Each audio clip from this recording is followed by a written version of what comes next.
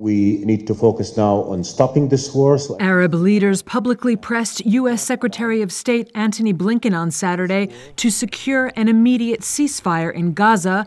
But in a rare open display of disagreement, the top U.S. diplomat pushed back. It's our view that a ceasefire now would simply leave Hamas in place, able to regroup and repeat what it did on October 7th. Blinken met the Saudi, Qatari, Emirati, Egyptian, and Jordanian foreign ministers in Amman. He said all were agreed on the need for peace and that the current status quo in Gaza could not hold. Blinken, who met with Israeli President Benjamin Netanyahu a day earlier, said Israel, quote, must take every possible measure to prevent civilian casualties. Protecting civilians will help prevent Hamas from further exploiting the situation. But most important, it's simply the right and moral thing to do.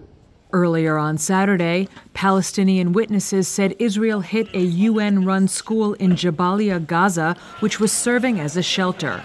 The Israeli military said that according to a preliminary inquiry, it had not targeted the location, but that the strike may have been the result of fire aimed at another target.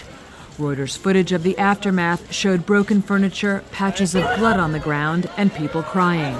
One Gazan boy said he had carried dead bodies. I carried a body and another decapitated body with my own hands.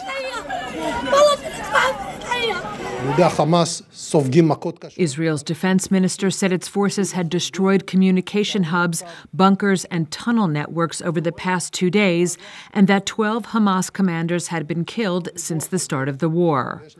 World and regional powers have failed to reach any consensus on how to deal with the escalating conflict in the 4 weeks since fighters from Hamas, which runs the Gaza Strip, burst over the border, killing 1,400 people and taking more than 240 others hostage.